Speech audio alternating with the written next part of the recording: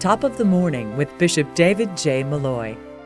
In the Gospel today, Jesus restores the sight of two blind men, telling them as he does so, according to your faith. Then he warns them sternly not to tell anyone. But it says, they went out and spread the word of him through all that land.